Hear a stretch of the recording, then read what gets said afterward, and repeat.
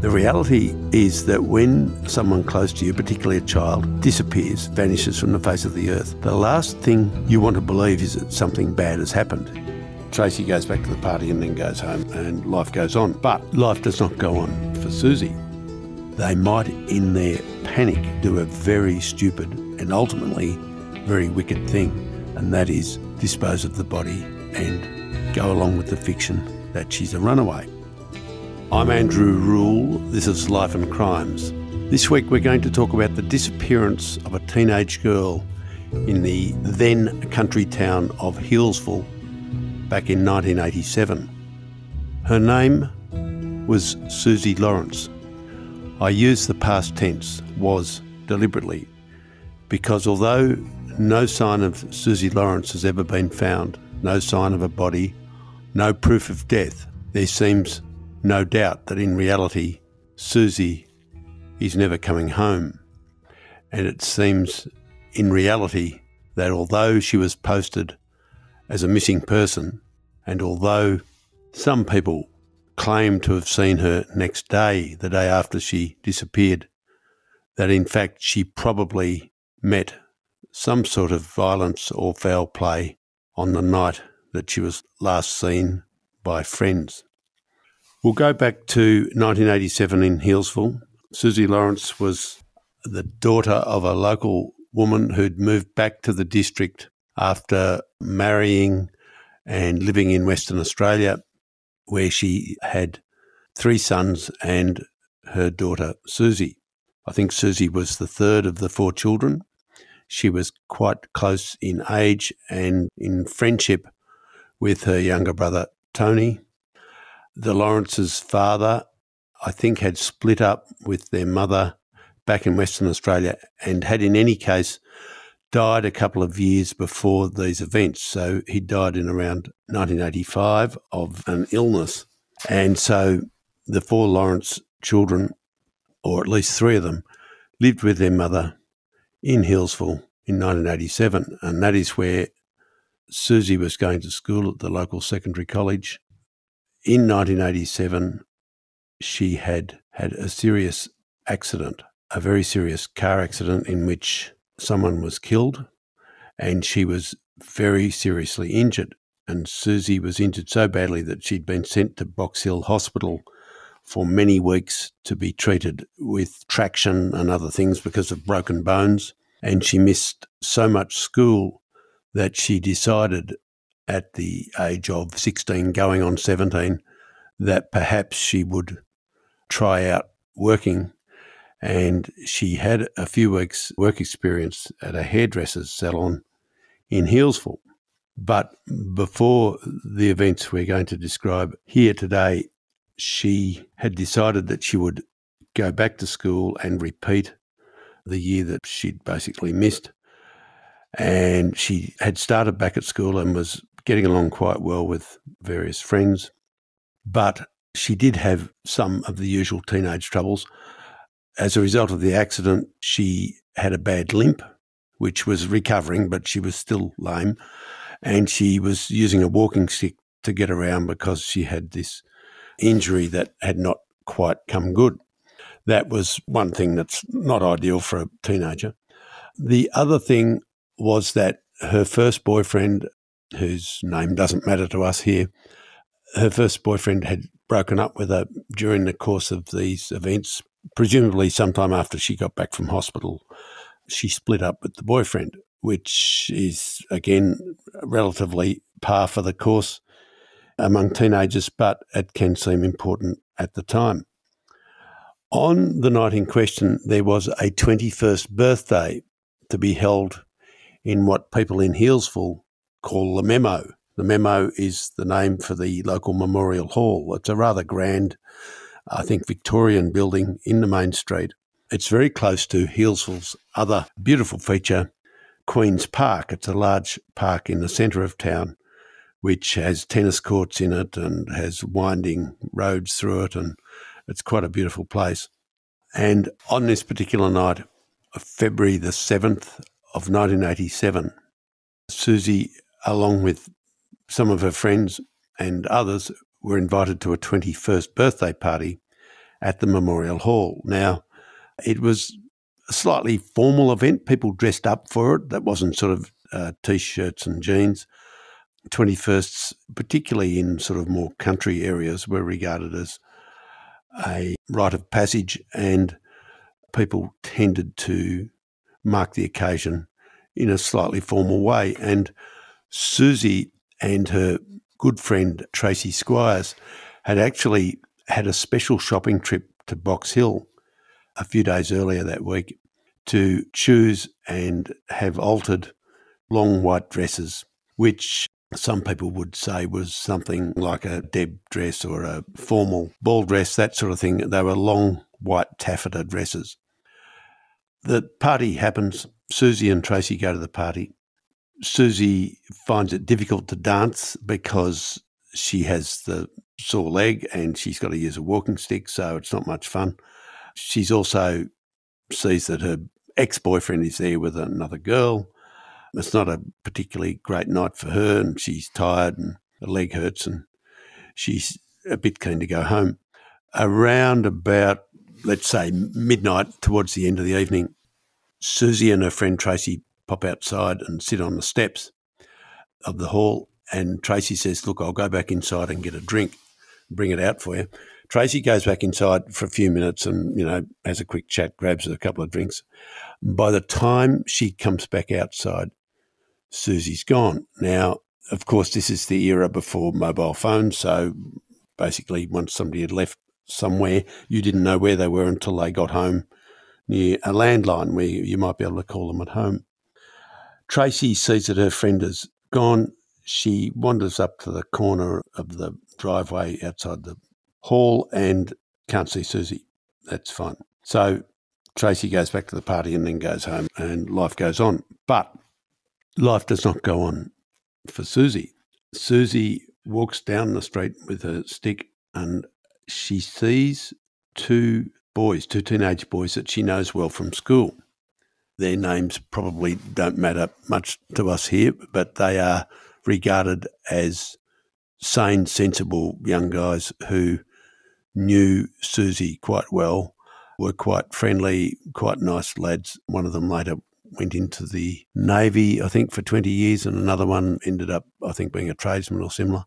Neither of them now live in Healesville, but they're now middle-aged men who recall these events fairly clearly. And their memory of it is that they spoke to Suzie and said, "Oh, are you okay? Do you want us to walk you home?" And she said, No, it's okay. I've just got to walk across through the park here. It's a bit of a shortcut.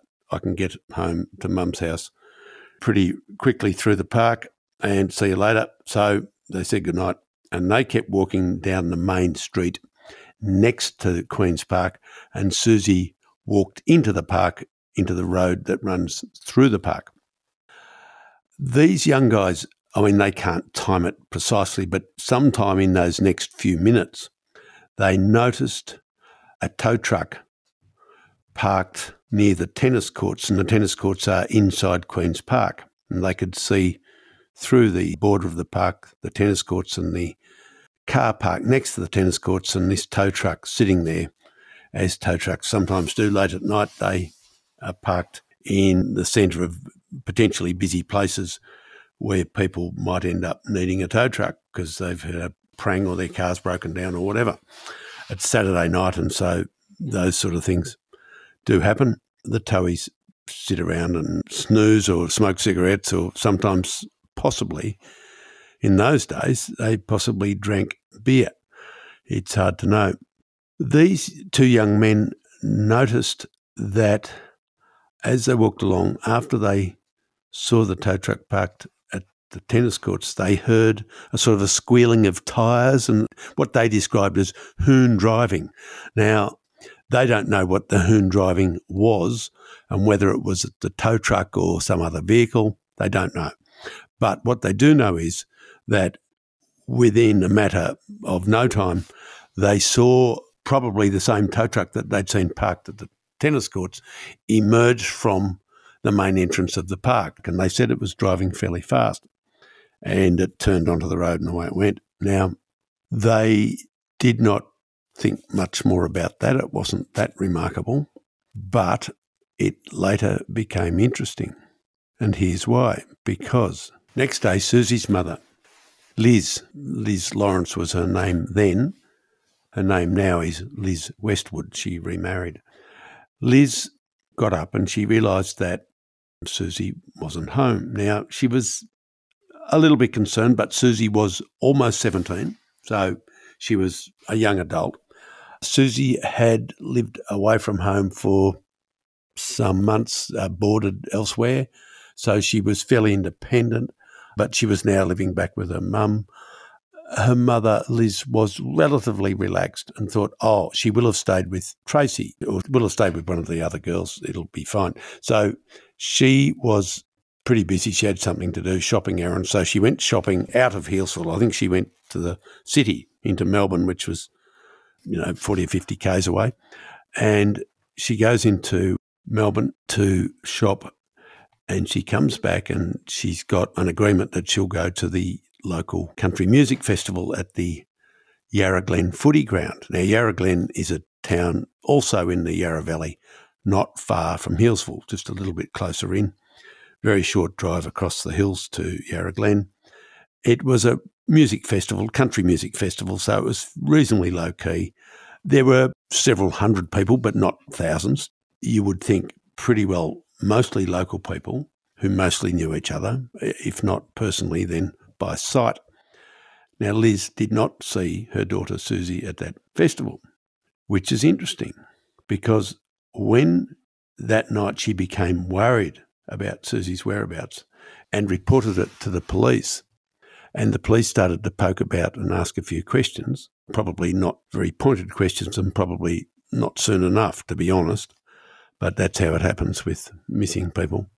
The police poke around and they ask people who's seen Suzie. Now, no one can now say exactly who said what, but it appears, and this has been repeated and repeated and repeated until people believed it, although it's probably wrong. One woman, a hairdresser from Healesville, whose name we know, but we probably don't need to mention it, this hairdresser was a local person and she was married to local people. She had a business in the town. She was an established person. And she knew Suzie quite well by sight and to talk to because Suzie had, in fact, done work experience at her salon. And this woman, the hairdresser, claimed afterwards to somebody, now whether it was to police or to just other people is hard to know after all these years. She claimed that she not only saw Suzie at the music festival, she said that she spoke to her.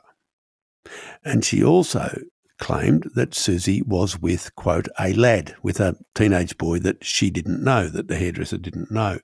Now, that would appear to be pretty strong evidence from an eyewitness who should know what she's talking about and who should have no motive to tell an untruth and should just about get things right. And so Suzie's mother, Liz, naturally seized on this report that her daughter had been seen at the music festival and believed it, because the reality is that when someone close to you, particularly a child, disappears, vanishes from the face of the earth, the last thing you want to believe is that something bad has happened. You do want to believe that they have gone off of their own accord, and you are very anxious to believe, and invariably probably do, that if there's a report that they've been seen with someone, well, that's what's happened and they've gone off, they've hitchhiked off into the sunset and living elsewhere and living a separate life, and one day they'll turn up. And of course, 6 hours turns into 12, 12 hours turns into 2 days, 2 days turns into a week, and before you know it, your daughter has been missing for weeks and there's no sign of life. There is no phone call, there's no message, no one says they've seen her, there's no letter, there's no sign that she's taken money from any bank accounts or anything. Now, of course, 1987 was a different time. Credit cards weren't used nearly as much as they are now. Basically, people dealt in cash. security cameras and dash cam and all that sort of stuff was not really around. They were things that came in later. And people in those days, in the 80s, could still vanish fairly well compared with these days when it's much harder. These days we have number plate recognition technology. We have cameras set up in hundreds and hundreds of streets and public places, and in every second shop or store there's security cameras. And it's fairly hard for people now to just drop off the grid and not be seen. And we all know that certain crimes have been solved because of mobile phone data, which of course didn't exist in the 1980s, because of credit card and debit card data, which largely didn't exist in the 1980s, and security cameras. None of those things were there to be mined by investigators, even if there were investigators wanting to look for Suzie Lawrance, which it would appear there weren't.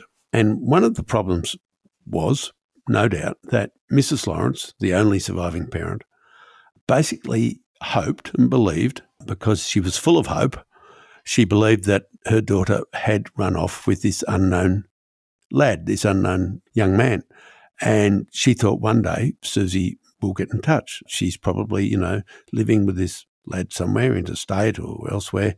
One birthday or one Christmas, she'll get in touch. Well, that didn't happen. And it didn't happen the first year. And it didn't happen the second year. And over time, poor Liz Greenwood came to realise that Suzie probably wasn't coming home. She gradually came to accept that there could be a more sinister reason for her disappearance. I must add here that there was an alleged second sighting, that some local person, again, this one is unnamed, no one seems to be able to put their finger on it, some local person claimed they'd seen Suzie leaning or sitting on the bonnet of a car in the main street of Healesville on the Sunday morning, the day after the party. It was a Saturday night party, and that's when she disappeared. This person, whoever it was, claimed that they'd seen Suzie talking to some young fellows in the main street of Healesville, dressed in, a pink top or something, which would mean, she'd changed out of her taffeta ball gown.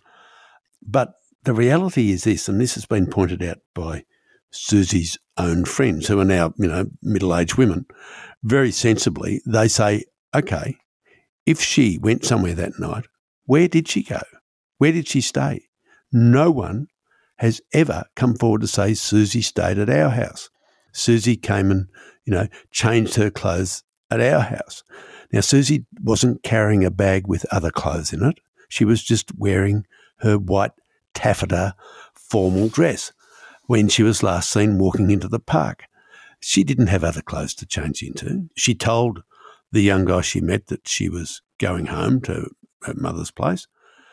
There is no sign that she stayed anywhere else. And so it seems fairly clear that something happened to Suzie that night.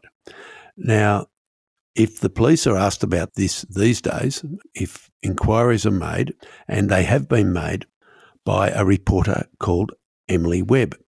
Emily Webb started her journalistic career with leader newspapers out in the eastern suburbs in the Yarra Valley. And in the year 2011, so this is 24 years after Suzie's disappearance, Emily heard something about this case. I think it might have been, Missing Persons Week or whatever. And Emily heard a bit about it, and she went and saw Liz, who was still living in the town at the time, and used to meet Liz, became quite friendly with Liz and felt very sorry for her and used to talk to her, and they sometimes would have a meal together. And Emily, being friendly and warm and quite genuine really, she wanted to help. And she wrote quite haunting stories about the disappearance of Suzie Lawrence. And she was able to establish that really the alleged sightings on the Sunday didn't really hold water, because when you approach the police about this these days, in the years since 2011, the police response is polite and it's restrained and it's non-committal. But essentially it says that there are no reliable reports of Suzie Lawrance's whereabouts from the time that she was seen after the party, when she was walking home after the party. In other words, what the police are implying but not actually stating is that the claimed sightings next day at the Yarra Glen Music Festival and in the main street at Healesville are not corroborated and do not have any standing with the police. The police don't think that those have been corroborated, and until proven otherwise, don't believe them. Now, that is quite interesting because the hairdresser lady who claims to have seen Suzie and to have talked to her, to have spoken to her, she, to this day, still says that she saw Suzie Lawrance. To this day, she says she talked to her. Now, that is quite extraordinary, and no one can explain why she would do that if she's mistaken. It's one of the mysteries. The other angle here, and this is something we don't want to overemphasise, and we're not pointing fingers at anybody here, but the young men, the boys, teenagers who spoke to Suzie on that night and are seen as very legitimate and honest witnesses, and who still are, they've been sought out by Emily Webb in recent times. And she's interviewed them, and she's interviewed Suzie's mother, and she's interviewed Suzie's brother Tony, and she's interviewed Suzie's best friends from that era, her old school friends. And all of them are of the view now that something happened to Suzie in the park in the minutes after she walked off the main street into the park on the night of February the 7th, 1987, Saturday night turning into Sunday morning. The young men saw a tow truck. They can't remember what colour the tow truck was. It was night time. There were sort of weak public lighting, weak street lighting, so colours don't show up very vividly. Light colours would look light, dark ones would look dark, but the actual colouring, not so accurate. They have no way now of deciding whether it was, a Healesville tow truck, or whether it was a Yarra Glen tow truck, or whether it was a tow truck from Ringwood or any of the other nearby suburbs, Croydon, whatever, maybe even down to Pakenham, Cranbourne. It's hard to know just which tow truck company it was. It's a mystery, and therefore the police have never been able to establish exactly whose tow truck it was, and therefore establish who was driving it. And the police are interested in establishing that because it seems a reasonable hypothesis, and this is just an educated guess, nothing else, a reasonable hypothesis that perhaps the tow truck driver, A, saw another vehicle in the park that might have had something to do with Suzie's disappearance, or B, perhaps the tow truck was being driven erratically or fast, and perhaps the tow truck struck Suzie and killed her.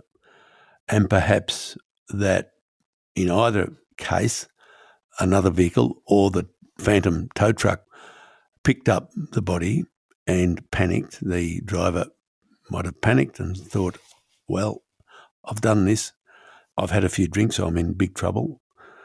If you imagine somebody who's had a couple of cans of beer, they might think they're 0.05, then they've run over a local teenager and killed her. They might, in their panic, do a very stupid and ultimately very wicked thing, and that is dispose of the body and go along with the fiction that she's a runaway.